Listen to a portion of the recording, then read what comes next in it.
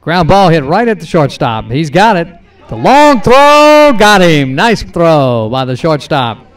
Good defensive play by Tony Sisco. Over to the first baseman, and there's one gone. Christopher Michaelis is at first. Sisco. Here's the pitch. There's a drive into right center. That could be extra bases for Sisco. Cut off by the right fielder. That's a fine defensive play by the right fielder. So I'll tell you what, Sisco hit that ball hard into right field. And the right fielder was on his horse at the swing of the bat. So he held him to a single, but Sisco has a hard hit single out there. And that's going to bring up Aaron Joshua Kay, the pitcher for these Red Sox. The 14-year-old ninth grader at Isidore Newman. Here comes the pitch. Fastball for a strike. Here's a throw down. They're not going to get the speedy Sisco. Ball 2-strike count on Sean Laughlin. Here's the pitch. Breaking ball. That's a dandy.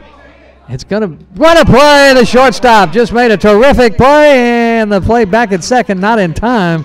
I'll tell you what, that right there, terrific play by Tony Sisco.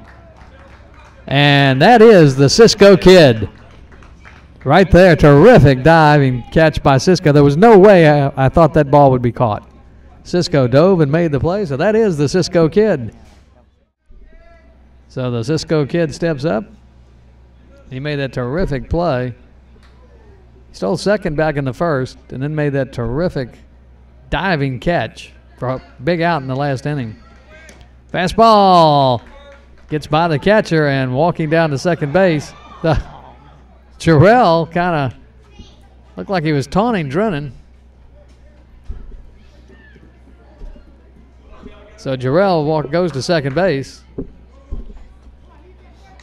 And the big catcher, of course, didn't have a chance. Here comes the pitch.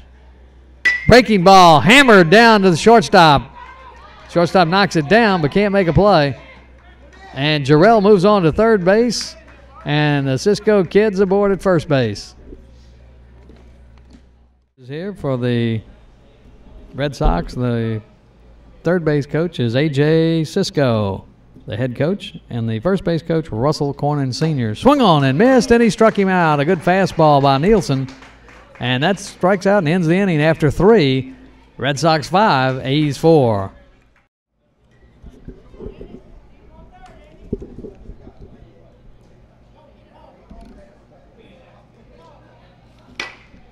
There's a ground ball hit to the shortstop. He's up with it. Long throw.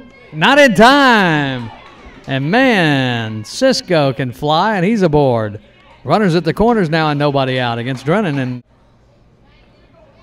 now batting number 6, Russell Cornyn. So Cornyn, the big right-handed catcher, steps in.